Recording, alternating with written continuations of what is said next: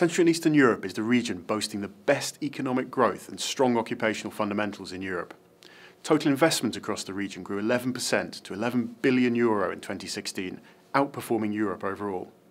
This robust level of activity is maintained despite consistent headwinds that have affected global markets.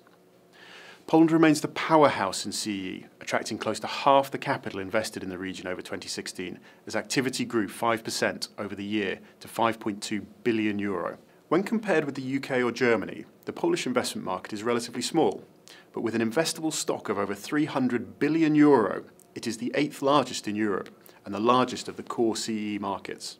Relative to its size, Poland has been one of the most liquid European markets in the last decade, also standing out for cross-border investment.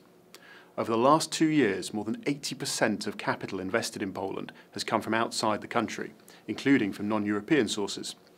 North America was the dominant source of capital, being replaced now by South African and Asian investors.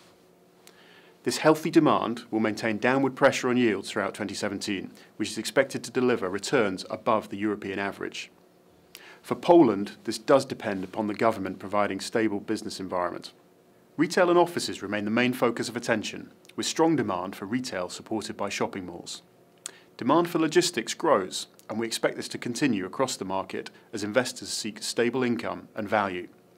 We observe strong and sustained take-up levels for offices in Warsaw, despite above-average new office supply. The major regional cities are also witnessing robust occupier and development activity, with business services being the main driving force behind this growth. The Polish retail market is developing at a steady pace, underpinned by strong retail sales.